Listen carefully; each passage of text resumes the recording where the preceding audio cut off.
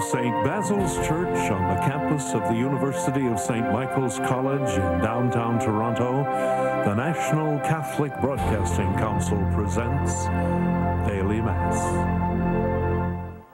The televising of today's Mass is made possible by a contribution from two donors. The first is Frida Neves from Burnaby, British Columbia, for the repose of the soul of her godson, Louis, his father, Eddie, his brother, Gilbert, and all deceased family and members. It is also offered for her grandchildren, that they will do well in their studies and in thanksgiving for graces received. The second are Peggy and Kevin O'Flaherty from Kenora, Ontario, for special intentions as they celebrate their 88th birthdays this year. Our thanks to our donors for this generous gift. In the name of the Father, and of the Son, and of the Holy Spirit, amen. The grace of our Lord Jesus Christ, and the love of God, and the communion of the Holy Spirit be with you all. Let us now acknowledge our sins, and so prepare ourselves to celebrate the sacred mysteries. You were sent to heal the contrite of heart. Lord, have mercy. You came to call sinners. Christ, have mercy. You are seated at the right hand of the Father to intercede for us. Lord, have mercy. May Almighty God have mercy on us, forgive us our sins, and bring us to everlasting life. Let us pray. Unworthy servants that we are, O Lord, grieved by the guilt of our deeds, we pray that you may gladden us by the saving advent of your only begotten Son, who lives and reigns with you in the unity of the Holy Spirit, one God forever and ever. A reading from the book of the prophet Isaiah. Thus says the Lord to Jerusalem, "Sing, O barren one who did not bear, burst into song and shout, you who have not been in labor. For the children of the desolate woman will be more than the children of her that is married, says the Lord. Enlarge the site of your tent, and let the curtains of your habitations be stretched out. Do not hold back. Lengthen your cords and strengthen your stakes. For you will spread out to the right and to the left, and your descendants will possess the nations and will settle the desolate towns. Do not fear, for you will not be ashamed. Do not be discouraged, for you will not suffer disgrace. For you will forget the shame of your youth, and the disgrace of your widowhood you will remember no more. For your Maker is your husband, the Lord of hosts is his name. The Holy One of Israel is your Redeemer. The God of the whole earth he is called. For the Lord has called you, like a wife forsaken and grieved in spirit, like the wife of a man's youth when she is cast off, says your Lord. For a brief moment I abandoned you, but with great compassion I will gather you. In overflowing wrath for a moment I hid my face from you. But with everlasting love I will have compassion on you, says the Lord, your Redeemer. This is like in the days of Noah to me, just as I swore that the waters of Noah would never again go over the earth, so I have sworn that I will not be angry with you and will not rebuke you.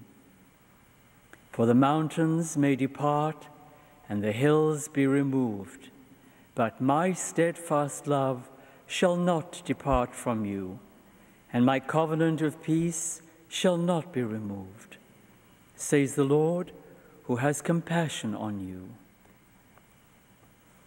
The word of the Lord.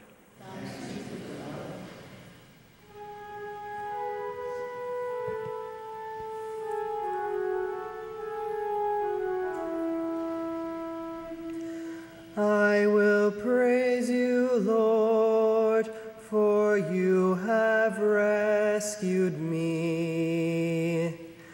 I will praise you, Lord, for you have rescued me.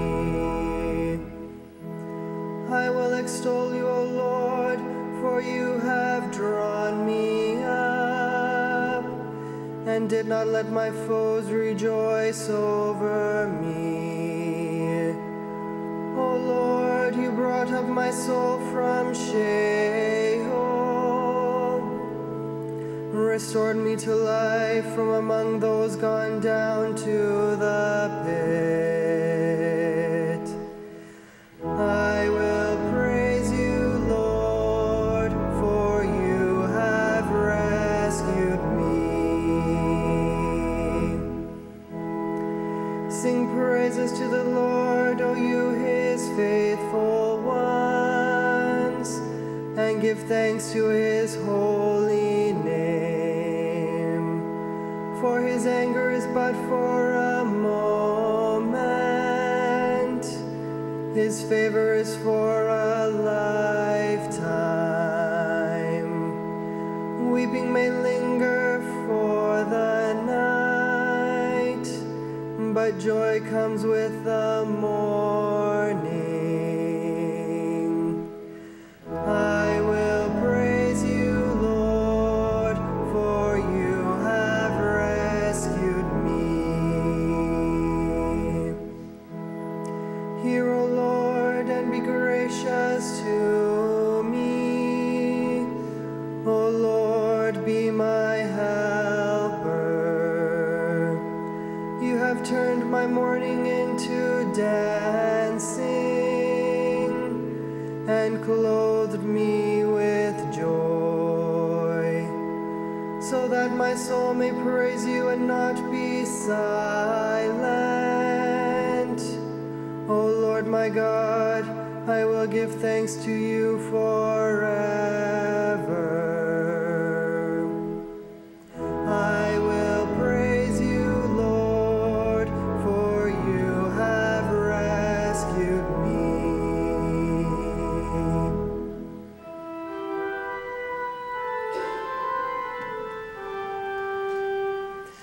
Alleluia, alleluia. Alleluia, alleluia. Prepare the way of the Lord, make straight his paths. All people shall see the salvation of God. Alleluia, alleluia.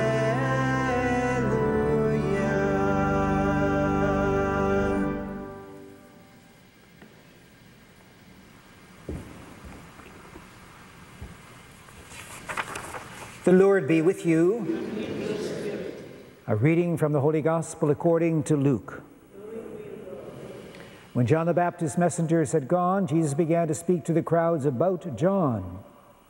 What did you go out into the wilderness to look at? A reed shaken by the wind? What then did you go out to see? Someone dressed in soft robes? Look, those who put on fine clothing and live in luxury are in royal palaces. What then did you go out to see? A prophet? Yes, I tell you, and more than a prophet. This is the one about whom it is written, "See, I am sending my messenger ahead of you, who will prepare your way before you."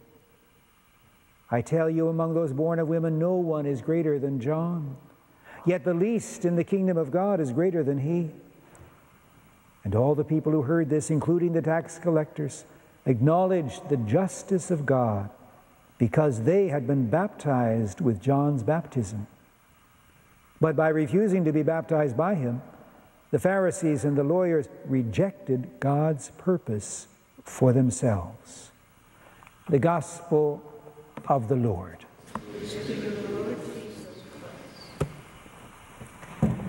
The first reading at daily Mass on a number of occasions over the last 10 days has been taken from that part of the book of Isaiah, which speaks to those inhabitants of Judah who have been driven into exile in Babylon. Because the overall message of these chapters is one of comfort and hope, they have come to be known as the Book of Consolation. Far from forgetting his people, they affirm, God is about to do a new and wonderful thing for them. He will bring them back to their homeland.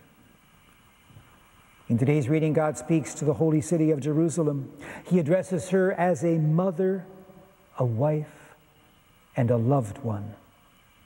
Sing, O barren one, he encourages her. Burst into song and shouts, for your children will flourish. They will be so numerous that they will spill beyond your walls into the surrounding countryside. One of the more striking images for the relation between God and his people in the Bible, and especially in the prophets, is that of a man and his wife. The same image is taken over in the Christian tradition and applied to Christ and to his relationship to the church as well as to individuals. In today's reading, God declares to Jerusalem and its people, your Maker is your husband. The Lord of hosts is his name. The Lord has called you like a wife forsaken, like a wife of a man's youth when she is cast off. The image is not only powerful in itself, it captures perfectly the anguish that so many religious Jews felt when confronted with the destruction of Jerusalem and its temple. They could not help but experience what was taking place as a form of abandonment by God. And so God declares, for a brief moment I abandoned you. For a moment I hid my face from you. But with everlasting love I will have compassion on you. It is hard to imagine more powerful, more expressive language than this to suggest the depths and intensity of the relationship that God desires to have with us. This language has lost none of its significance for Christians. We too are part of God's people, that part that has become the body of Christ. In order to underline the special commitment, the special character of the commitment that God is making at this moment of Israel's history, the prophet appeals to the story of Noah. It too entailed suffering and punishment on the one hand, and redemption and new life on the other. At the climax of the story, God solemnly declares his intention to enter into a covenant with Noah and his family, and beyond them with the earth and with every living creature on it. Never again, God declares, shall all flesh be cut off by the waters of a flood. Never again shall there be a flood to destroy the earth. The sign of this covenant is an element of nature, the rainbow. When it appears, God promises he will remember the everlasting covenant that he has made between him and all living creatures. God obviously has no need of anything to remind him of his commitments to us. We, however, do. We become so caught up in life, in its good and enjoyable things, as well as in its challenges and difficulties, that we forget what we have learned of God's relationship to us, of his graciousness and compassion toward us. As Christians, we have, in addition to the rainbow, an even more persuasive sign of the covenant that God has made with us and all humanity in Christ. As the memorial of his death and resurrection, the Eucharist both reminds us of that covenant and brings its power for forgiveness and grace into our lives on a daily basis. Advent is a time of memory and of promise. We remember both the longings of Israel for a future Messiah and his birth, death, and resurrection, and a new and eternal covenant that God has sealed with us through Christ. These memories are rich in promise. In today's liturgy, the words of the prophet, "Do not fear, do not be afraid," are addressed to us. Our faith in what God has done for us in Christ enables us to live our life with courage and with hope. Let us now, with faith and trust, present before God our needs. For all of us, that our sharing in this Eucharist will deepen our trust in God's promises to us in Christ, let us pray to the Lord. For the intentions of our donors and of those who have asked us to pray for them, let us pray to the Lord. For those suffering from psychological difficulties of whatever kind, that they will find relief and peace, let us pray to the Lord. For those who have lost loved ones over the last year, that they will experience God's love in a special way at Christmas, let us pray to the Lord.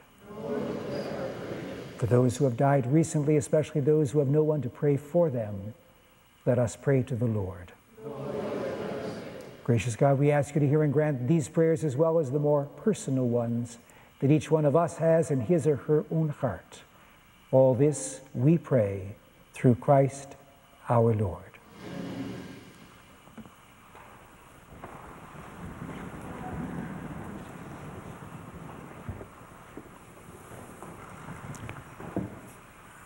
Blessed are you, Lord God of all creation, for through your goodness we have received the bread we offer you, fruit of the earth and work of human hands. It will become for us the bread of life.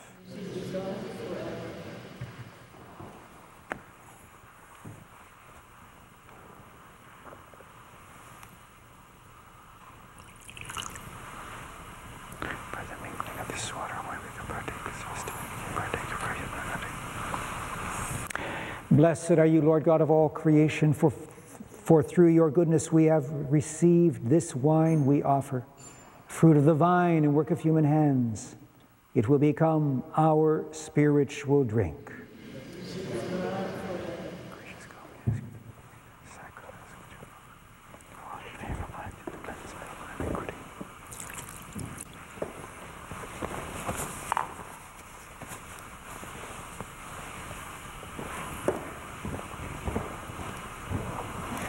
Pray, brothers and sisters, that my sacrifice and yours may be acceptable to God, the Almighty Father.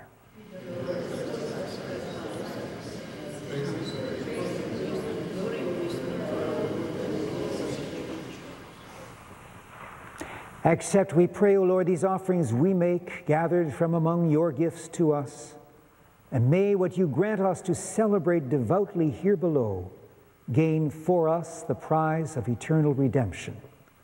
Through Christ our Lord. The Lord be with you. Lift up your hearts. Let us give thanks to the Lord our God. It is truly right and just, our duty and our salvation, always and everywhere to give you thanks, Lord, Holy Father, Almighty and eternal God, through Christ our Lord. For he assumed at his first coming the lowliness of human flesh, and so fulfilled the design you formed long ago and opened for us the way to eternal salvation, that when he comes again in glory and majesty and all is at last made manifest, we who watch for that day may inherit the great promise in which we now dare to hope. And so with angels and archangels, with thrones and dominions, and with all the hosts and powers of heaven, we sing the hymn of your glory, as without end we acclaim. Holy, holy, holy Lord God of hosts, heaven and earth are full of your glory. Hosanna in the highest. Blessed is he who comes in the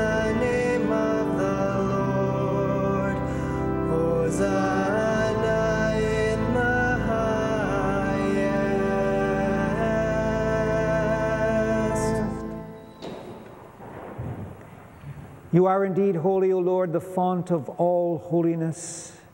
Make holy, therefore, these gifts, we pray, by sending down your Spirit upon them like the dewfall, that they may become for us the body and blood of our Lord Jesus Christ.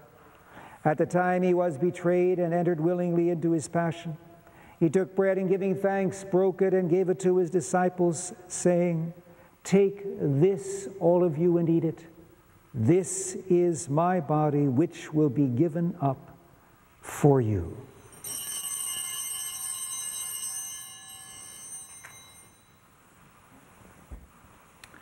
In a similar way, when supper was ended, he took the chalice, and once more giving thanks, he gave it to his disciples, saying, "Take this, all of you, and drink from it, for this is the chalice of my blood, the blood of the new and eternal covenant, which will be poured out for you and for many for the forgiveness of sins.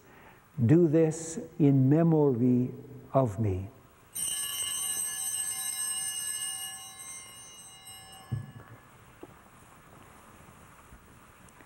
The mystery of faith.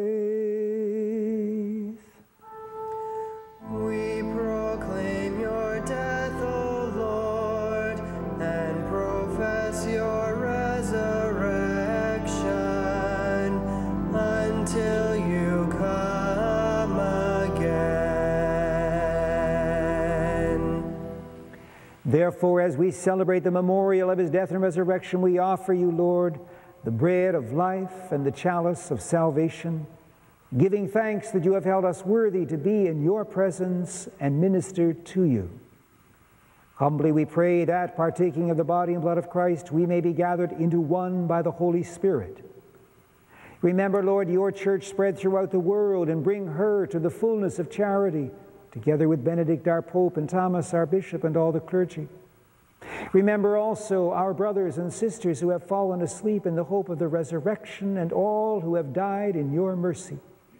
Welcome them into the light of your face. Have mercy on us all, we pray, that with the Blessed Virgin Mary, Mother of God, with the blessed apostles, and with all the saints who have pleased you throughout the ages, we may merit to be co-heirs to eternal life, and may praise and glorify you through your Son, Jesus Christ. Through him and with him and in him, O God, Almighty Father, in the unity of the Holy Spirit, all glory and honor is yours forever and ever. Amen.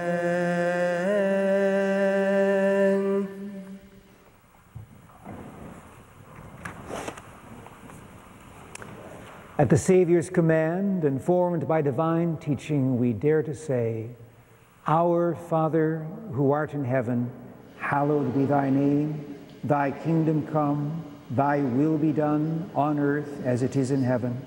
Give us this day our daily bread, and forgive us our trespasses, as we forgive those who trespass against us. And lead us not into temptation, but deliver us from evil." Deliver us, O Lord, we pray, from every evil. Graciously grant peace in our days, that by the help of your mercy we may be always free from sin and safe from all distress, as we await the blessed hope and the coming of our Savior, Jesus Christ. Lord Jesus Christ, who said to your apostles, "Peace I leave you, my peace I give you," look not on our sins, but on the faith of your church, and graciously grant her peace and unity in accordance with your will, who live and reign forever and ever. The peace of the Lord be with you always. Let us give to each other the sign of peace. Lamb of God, you take away the sins of the world. Have mercy on us. Lamb of God, you take away the sins of the world. Have mercy on us.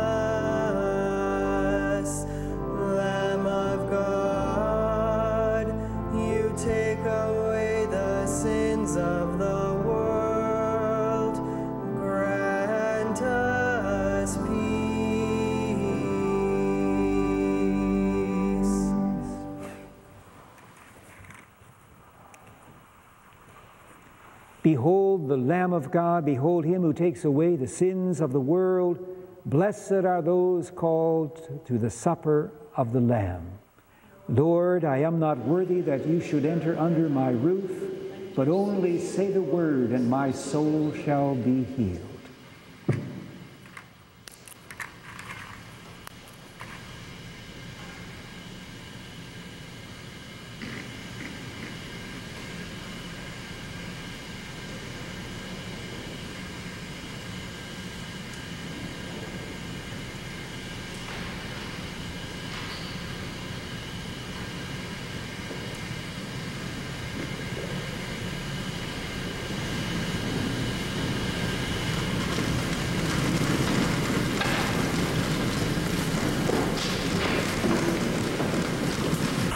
Let us pray.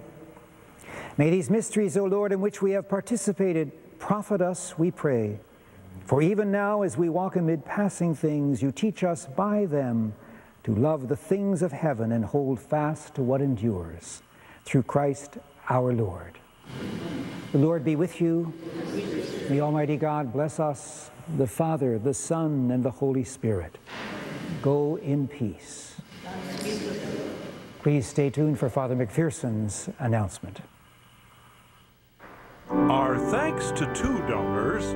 The first is Frida Neves from Burnaby, British Columbia, and the second are Peggy and Kevin O'Flaherty from Kenora, Ontario. And it's their generous contributions that made the televising of today's Mass possible. Our prayer book costs $10, and if you'd like to order it, send a check or money order payable to the NCBC and mail it to the NCBC, 21 Dunlop Street, Richmond Hill, Ontario, L4C 2M6. Come to earth, dispel the night, and show thy face, and bid us hail the dawn of grace. O come, divine Messiah. Sister Barbara Leonard, OSF, is a sister of the Oldenburg Franciscans. She gives retreats, days of recollection. In July of this year, Richard Greco, the Bishop of Charlottetown, Prince Edward Island, sent us a copy of St. Francis Messenger with an article by Sister Leonard titled, Jesus and the Women of the Gospel. We were impressed and called her. She agreed to share her thoughts with us under the umbrella of this year's mission on justice. I can promise you it will be something you will long remember.